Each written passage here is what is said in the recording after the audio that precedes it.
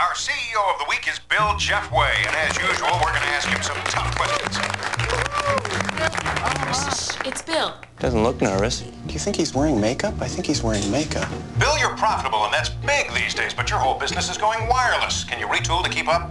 Well, Bob, we have an 18-month infrastructure plan. Infrastructure? 18 months. My guess, you've got 6 months tops, according to the street. Can you do it? Well, we're evaluating several options. Options? What options? He's making this stuff up. Can you say right here, right now, that you'll be wireless ready in 6 months? Uh-oh. Don't do it, Bill. Don't do it. Don't do it. Come on, Bill. Think. Remain calm.